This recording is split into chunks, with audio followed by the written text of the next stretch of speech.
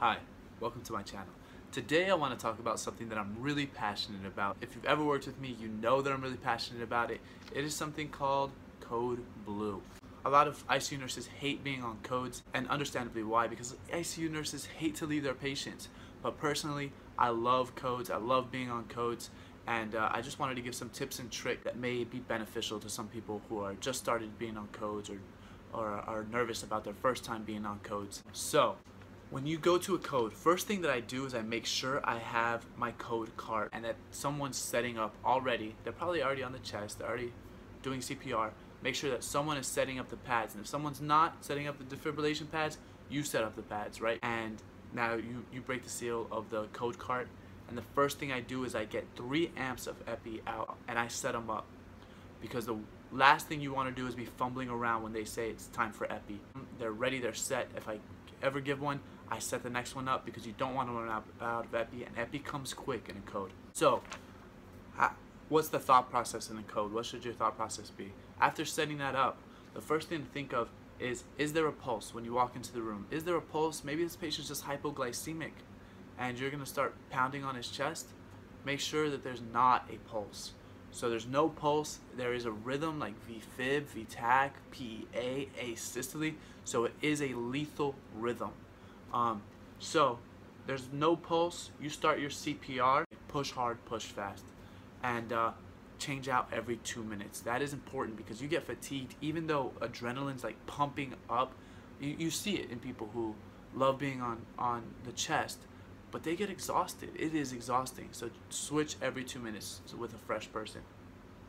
When they switch, it's time to shock this person, right? So you've done your CPR, now it's time to consider shock. Is it a shockable rhythm, meaning V-fib or pulseless V-tach? Is it one of the two? Yes, it is. And remember, if it's asystole or PEA, you can't shock that. So it is a shockable rhythm. Good. Shock it. We go by 200, 300, 360. So the first shock is 200 unless ordered differently by either an advanced practice practitioner or a physician, right? So shock at 200.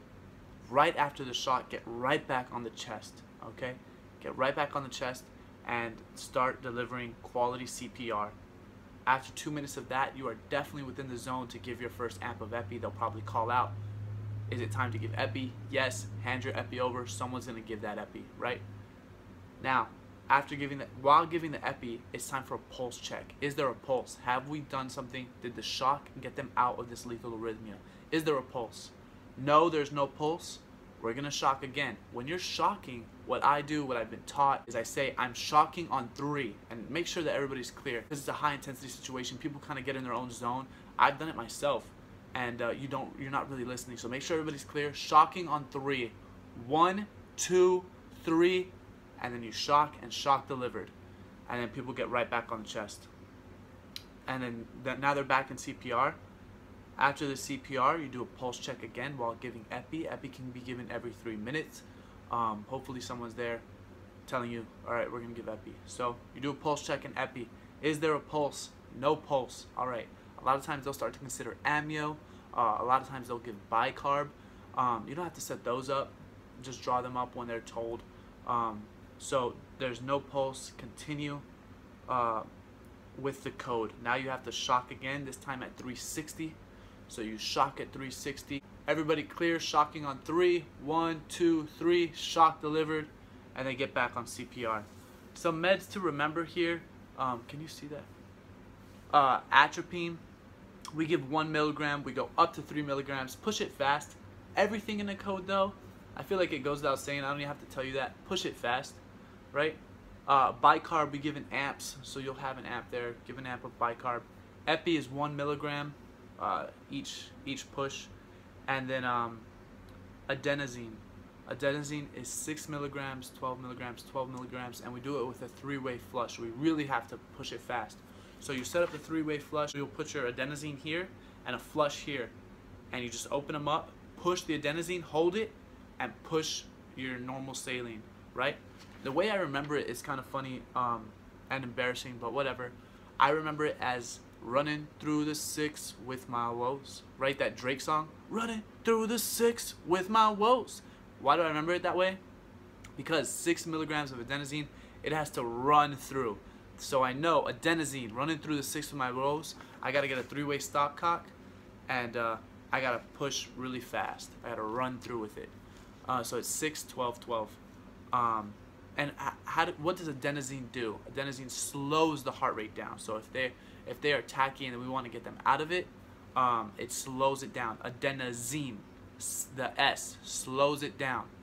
And what does atropine do? Atropine picks it up.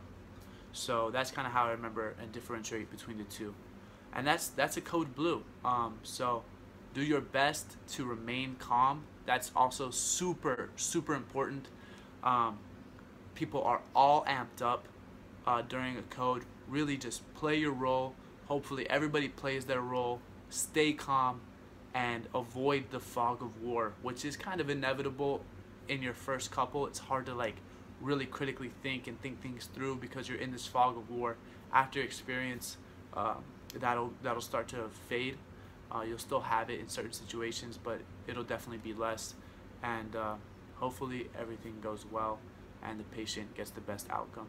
So I hope this helps.